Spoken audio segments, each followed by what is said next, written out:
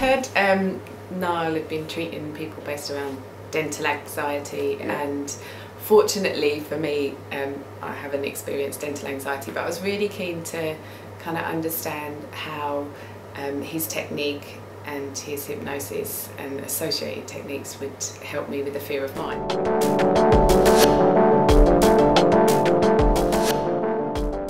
Very minimal and kind of a silly experience, university days, and a guy would come in and try and hypnotise the students, and it would be more kind of drunken, silly behaviour and losing inhibitions and getting them to do silly tasks. So far removed from how Niall practices and what the overall intention and objectives are.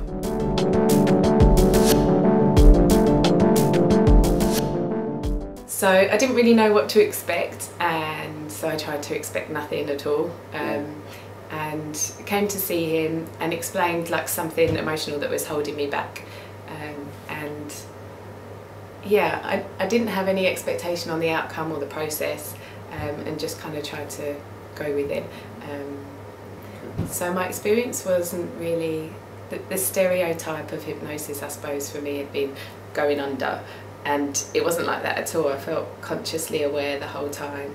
And Niall has a way of describing it like guided meditation, and that was perfect. I felt like I was being guided to a place that had a different perspective on this thing that was holding me back.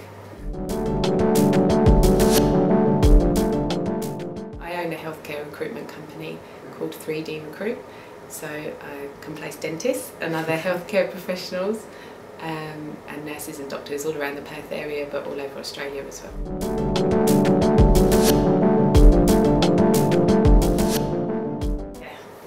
Yeah, because you get to the point that I suppose you're after so much more efficiently without the clutter and jumble that your own brain kind of brings into it. And when do you really, unless I suppose you're used to meditation and you're well practiced in doing it, like that's really hard to do. So having the guidance just gets you there much quicker. So even people that do feel time pressured should try it, because you get there quickly. It was a taster session, so I think he said afterwards that it was 15 minutes, 15-20 minutes, but it could have been an hour. Like I was just taken away from real time, so it kind of felt timeless, which is good. Yeah, like immediately I felt, as soon as I came out after seeing Niall, I went to grab a coffee and I was doing some work calls and stuff.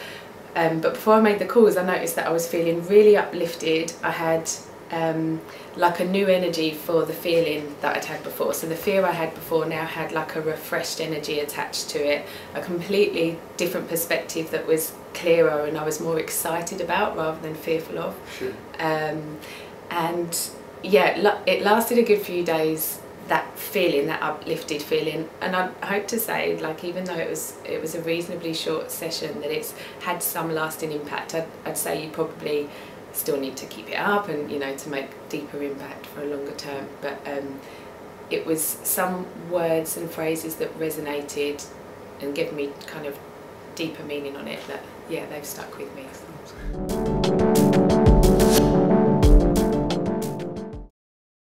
Really comfortable, really relaxed, really safe were probably the ways I'd describe it.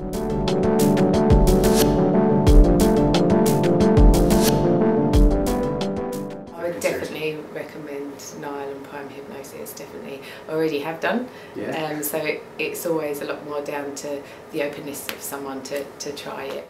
I would thoroughly recommend it. Why not try something different?